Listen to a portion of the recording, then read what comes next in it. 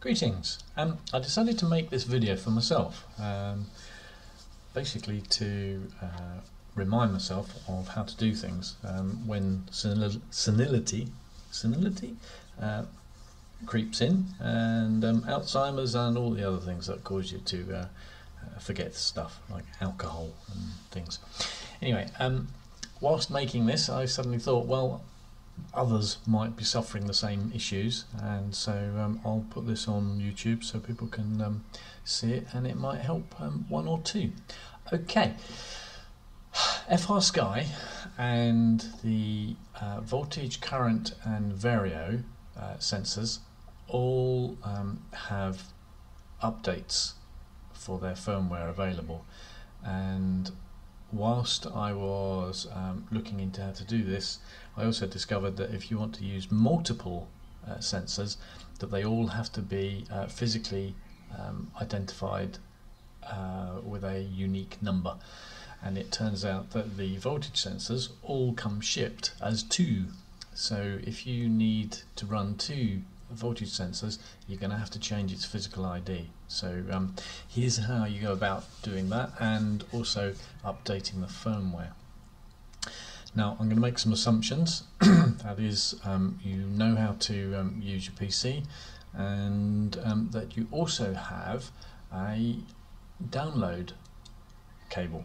Now this is from T9 Hobby Sport, and what I found is if you buy this little beast here, which is the Frsky USB data cable, and also this adapter cable, which includes a diode on the TX line, you should be good to go for less than 10 quid. Now some of you might already have this cable and you might want to do a mod, in which case, if you have a look at this, now this is the instructions that come with the firmware, so you can have a quick look, and it does almost get you there. So there's some very specific things that you need to do, and it does sort of mention them here. This goes into the S port of your sensor, or again, if you want to do your receiver, it will go into there. This is the adapter with the little diode sitting here, USB interface. So in case you want to rustle it up yourself, here's a diagram, and you can see they just put a diode in the TX line, which basically feeds data that way and stops it coming back that way. Right, okay, that being the case, let's go back to the Frsky site. What you're going to need to download, and it's very important that you do all of this, is the drivers for Windows XP, the drivers for Windows 7, this upgrade light telemetry, and the S-port tool. Okay, so once you've downloaded them, put them in a safe place. Now I'm running Windows on a Mac using Parallels. Now it could be that that process of using a virtual machine is causing some issues, but basically when I go to run this software for upgrading the firmware, it will not find the COM port. Same as this one, it also doesn't find the COM port. However, I found a way around that. So once you've downloaded these, run the drivers, so your system is now fully updated. Obviously these will only run from inside of Windows, so make sure you do so. Then you go to the Frsky firmware page, and if I go back there, maybe upgrade tool, firmware, here we go. So here's basically all the firmware you can get for all the Frsky stuff. We're interested in these three at the moment, which is the current sensor, the voltage sensor, and the vario, although you can do receiver and the transmitter as well. Okay, so download all of these. Now one thing to be mindful of is this says download here, but as you might notice, it's version history. So this is an old one. So what you need to do is make sure you get this. However, I've noticed that there is no version number for the Vario, which will actually become apparent when you have a look at the software a bit later on. Okay, so again, in this one, just download it. Make sure you know exactly where it is, because that is really, really important. Right, so assuming you have the USB cable, you have the software, and you have the firmware, let's get this thing started. So I go into my Windows, and then I go to my downloads, and then for my downloads I find the upgrade adapter, which is there. Now, you can try this, click it, open it, and see if you have a COM port. If you do, it might work for you. However, I couldn't get it to work, so what I do now is right click, go to troubleshoot compatibility, let the program have 5 minutes, give it the test compatibility, and then notice that the XP Service Pack 2 is now being used, which is why we downloaded it in the first place. Start the program, and you'll notice this. Now, basically, COM ports appeared, which is great because I wasn't getting that before. And what it's asking for now is, one is the file, and once you have the file, you're going to have to then connect your piece of hardware, i.e. the sensor, and then hit download. Now, there's only one problem that I found here, and that is if you don't do it in a quick enough time, it times out and you start again. Now, that time seems to be variable, but it doesn't appear to be very long. So let's see if this one's going to work. So I go to File, and then go to my downloads. I then go to firmware for the voltage sensor. It's now looking for the voltage sensor, so I now plug the voltage sensor in and then hit download. And lo and behold, it's all worked. Now, on many of the occasions, it hasn't worked, but because I know where my software is, or firmware is, I can get there a lot quicker. You might want to put it somewhere a lot easier to get to. And you also might find that you don't have the issue whatsoever. So, once this is running, you're updating your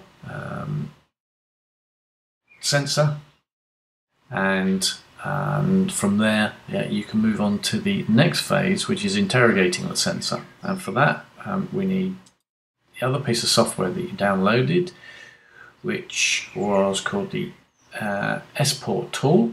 And again, do exactly the same thing. Right click, do troubleshoot compatibility. Again, you can try to see whether or not it's going to work in the first place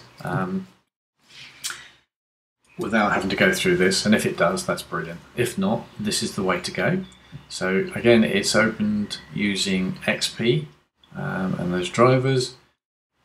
Hit the start. And here we have our piece of software. So all we have is this saying firmware is updated, so we can now end this process. Now, if you have a Vario, it's exactly the same process. If you have the current sensor, again, it's exactly the same process. So once you've got everything with the latest firmware on, you can then move on to this lovely piece of software. It doesn't do a huge amount, but it does allow you, one, to change its physical ID and to also check the firmware. And also here we have data rates, which, to be honest, I'm not sure how modifying them is going to change anything, so I've left them alone. So here we have the Vario, that's the voltage sensor, and that's the current sensor. So since I've got the voltage sensor connected, it says COM port 8. What I'm going to do is unplug the sensor, hit connect, and down below you'll see it's scanning the bus. It hasn't found anything, so I plug my sensor in, which is the voltage sensor, it's now found it, and it's called it version 00. So it hasn't read it, but it has connected it. So if I do read all, hopefully at some point it might decide to have a chat with it. It hasn't, so what I'm going to do is disconnect and reconnect it, and then do read all. Okay, it does help if plugged into the right part of the machine. And there we go. So now it's registered it as firmware 1.2. It's got a physical ID of which I could change and then do right parameters. And these are the cell voltages, and this is the combined voltage. Now, if you get a balance lead, making sure you've orientated it correct way around, and plug that in, you'll notice you'll have your cell voltages coming up here, and you'll also notice that you'll have your combined voltage here. And really that's about as much as you can do. If you then have a vario and you wish to have a look at what the vario is doing, you can plug that in, go to vario, read the parameters, and it's not doing it, so disconnect, connect. Okay, yeah, I've numbered it number 4, read the parameters, it says version 1.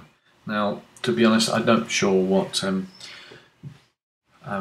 version it's all about, because it doesn't list it on the website. So although this is an update, they might have still listed it as version 1. Now, one interesting thing here is this number. Now, if I move the vario, you'll see on the right that it registered movement, so we know it's working. Now, it says altitude and it has M. You'd naturally assume that this is a number of height in meters. It's not. If you cup your hands around your vario and blow into the vario and sort of seal it up as best you can, you'll notice that this will rise up. So in actual fact, this is a pressure. It might be in millibars, I don't know. However, it does appear to be working, and when you plug it onto the, or when I plug it onto my hex, it also does register 0 at 0. Right, so that was a reminder for me, and for anybody else that is having difficulties using the firmware update software on a Mac stroke Windows with Parallels. Hope it's been of use, and I'll do some more when I can remember. Alright, thanks a lot. Goodbye.